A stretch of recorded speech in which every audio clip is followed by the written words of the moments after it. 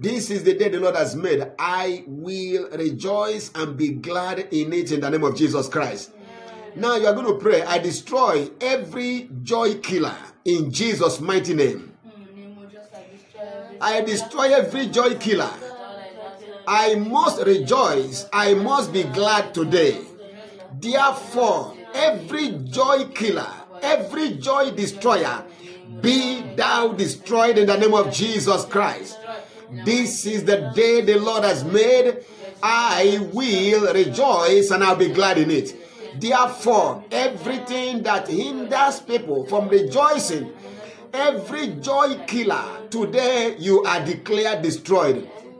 In the name of Jesus Christ, with joy I am to draw water out of the wells of salvation. That means you can secure every provision of life that you need because of joy. The joy of the Lord is our strength. You cannot be sidelined by the enemy when you are stronger than the enemy. Joy makes you stronger than the enemy. I rejoice, I am glad, and I maintain it today by divine inspiration.